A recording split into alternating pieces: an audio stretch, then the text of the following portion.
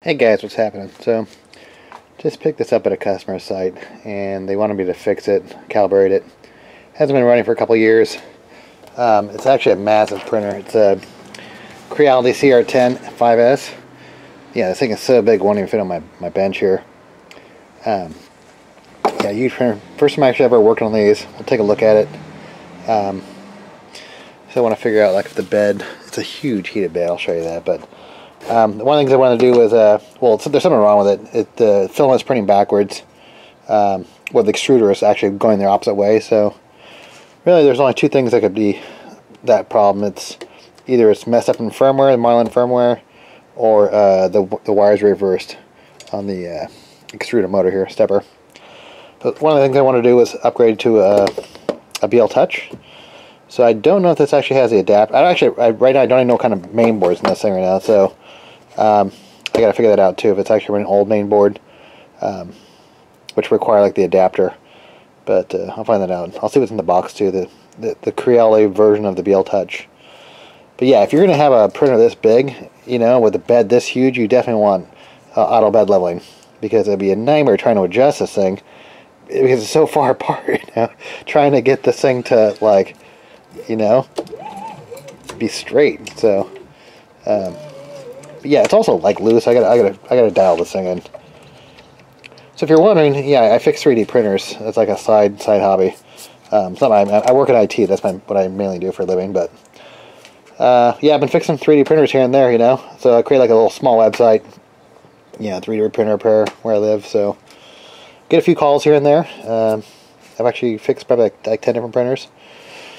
But alright, so I gotta take this apart and figure out what kind of board's in here. Like he said, actually we could upgrade the board too. So yeah, the main thing is the servo pins. Like the newer Creality boards actually have trinamic drivers built into them and a servo pin for the BLtouch. So let me open this up, we'll see what's in it. Alright, so here's the box open, come with a couple zip ties.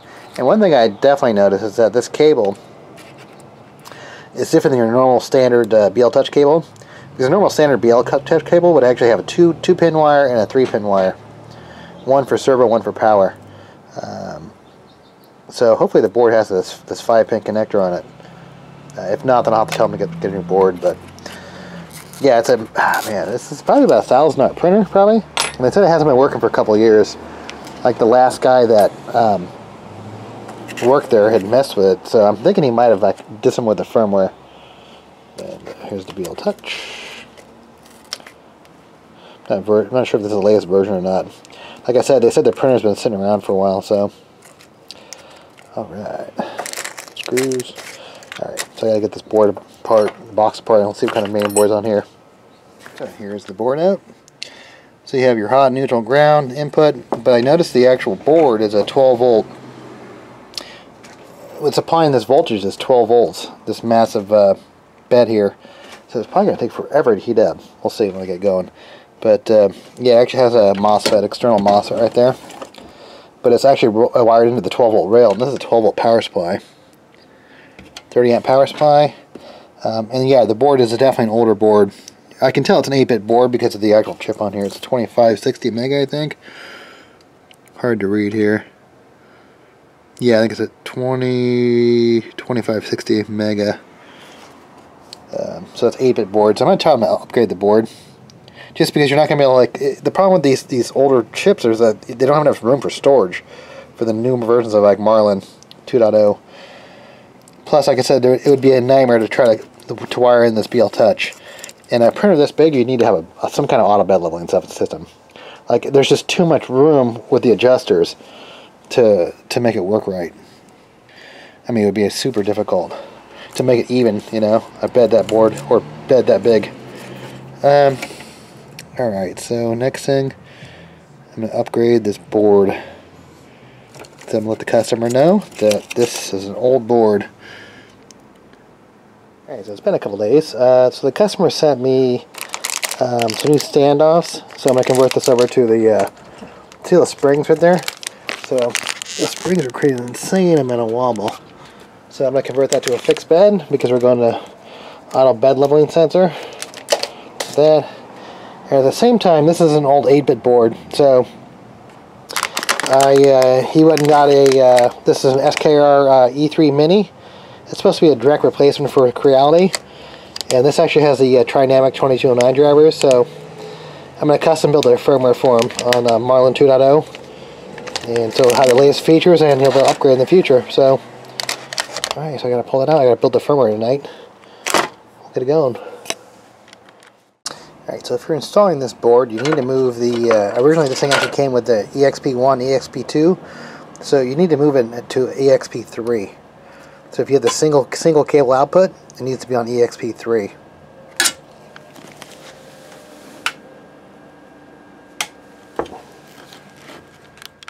So here are some solid, it looks like a rubber, 6 pieces. This is 4 to make this rigid, but I don't like the fact that it's kind of rubber though. I can throw it off, so I already took a couple screws off. Just gonna replace that spring with a piece of rubber. Yeah, I just don't like the idea of the rubber, because when you're cranking down on it, because it's not rigid, it could distort. So I'm gonna put my aluminum ones on there. But another thing too is this bed is so heavy, and this is a gigantic bed. This is the biggest printer they make. That it might put too much pressure on this rubber, so I don't want a rubber. Make it solid. I'm not sure if you can see in there or not, but yeah, it went from totally wobbly to totally stable. Yeah, that was horrible. I mean, on the springs, it was just like, yeah, I mean, especially with this large bed on the jerk, you know. I mean, man, that's been horrible prints on this thing. Alright, so now I got the BLtouch on, I can fish down. Before I put this totally back together, I'm going to recompile Marlin. One of the issues I don't like about this board, it seems like there's no place to hook these fans up. Like there's a spot for, actually they're controlled by the actual controller chip, so you can program in Marlin the fan and the part or the layer cooling fan and the cooling fan. But now I need to hook up these boards because these Trinamic drivers are going to be running hotter. So gotta find a way to get these fans power. I mean, I could run it right there, but I mean that's supposedly what they say that's for, is the extruder fan. But alright, so just doing some final checks. Heated bed works. Gotta put the case back together. Got the BLtouch to work. I'll go probably more into the Marlin config so you can see what I did. It's a little bit different because I'm actually running the 5-pin connector. So there's 2 different ways you can actually terminate your Z. So you can either use a Z switch, the actual like the 2-pin Z switch, or because this thing actually had a 5-pin connector, I had to actually modify Marlin to use the extra pin assigned to that 5-pin connector. So it's a different, it's not your normal like a Z stop. So I'll show you that in Marlin. Alright, so another issue you're going to run into is the actual fan situation. So you basically have one, you have the layer cooling fan, and you also have the main fan, which cools the actual extruder. These are actually controlled by pins on the actual board that connect to the processor, that which you can program. That's why it actually shuts off. So when this thing is not in use, the cooling fan will shut off. But I have another issue, is that you need to have the cooling fans here to cool off the drivers. So I'm just going to splice those, and there's actually a power output right here. I can either splice that into the main power, or just right here on this output right here. A few bugs to work out, but it's actually printing right here. So I usually mark where the actually, when I first forgot the thing, where the actual, it's probing the BLtouch, and on the Z offset it was 3.8. Yeah, I mean, if you're going to print small parts, this is definitely the printer. You don't want to print this printer. This is only good for big parts, because it's going to be really hard to control ghosting on a printer this big. There's so much so much weight to this y-axis. Alright, so let this go, and this is the first print, and then I need to I use baby zapping to get the Z offset. Then I'll go back and I'll create that in G-code, my M851 command. On these frame style printers, you definitely need some sort of like Z support. I actually have it on this machine right here. See that back rail comes back down? Yeah, but look at all the movement up there. I mean, you can just see what this thing's doing. But this actually exacerbates it by having to spool up there, so it definitely needs to be, you need to have some kind of support. Especially on a printer that's big. I mean, look how big this thing is. It doesn't even fit on my disc. Yeah, you really want to control that movement, because what it does is it just basically creates artifacts in your print. I mean, this whole thing is moving around, so you're basically creating artifacts on the actual print.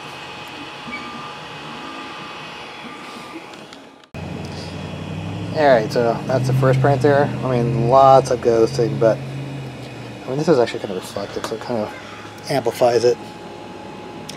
You can see the ghosting in the Y. Ghosting in the X is obviously better. I mean, you have this huge Y axis.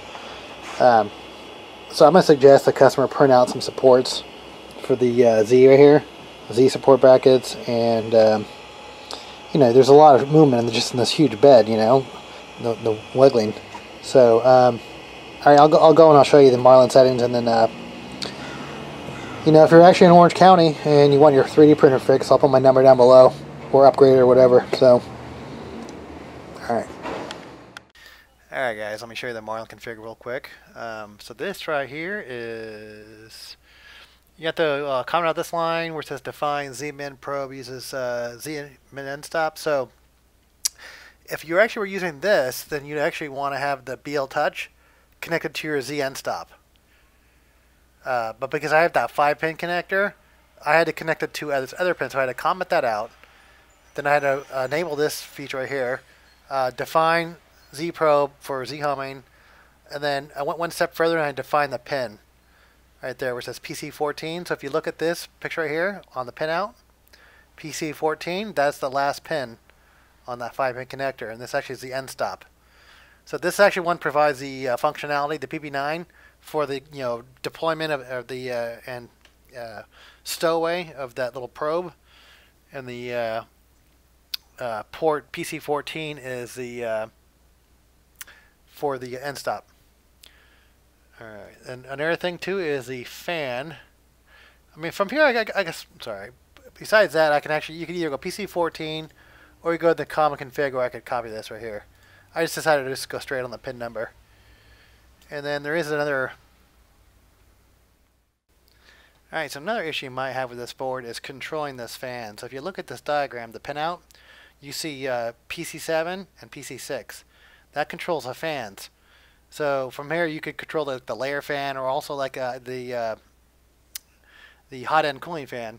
So what you can do is just copy this right here, and I'd enable this, and it was sort of like a time delay. So I'm going to go back to configuration advanced, do a search, and there you go, define. See, you have to use define, use USB, or use controller fan. So without that enabled, the fan wouldn't turn on, the extruder cooling fan, or the hot end cooling fan. So just a few issues I had to go through, the BLtouch pin stuff and this thing. And besides that, it was just a basic configuration, you know, for a I don't work on a lot of CR10 5S's, so it's pretty rare to even see those things. And actually, to tell you the truth, I wouldn't want to print on it if I didn't have to, because it's such a big printer that it's just hard to control the ghosting, because the bed is so big, that the y-axis is so big. So yeah, I wouldn't buy one of those for my main printer. I would only get it just for super crazy large prints. All right, yeah, it was 510 by 510 was the bed. So basic configuration. I copied like most of the configuration from the Marlin 1.0 configuration, like for the BLtouch. No, not for the BLtouch, but for the stock Creality. So I just copied a lot of the stuff over, like steps and that kind of stuff. But hopefully this video helped somebody. Really cool motherboard. I've already installed it back at the customer site. Works fine. Super quiet. So they're happy with it. So, alright guys. So if you need some 3D repair, give me a call. My phone number's down below. Let me know. Alright. Thanks.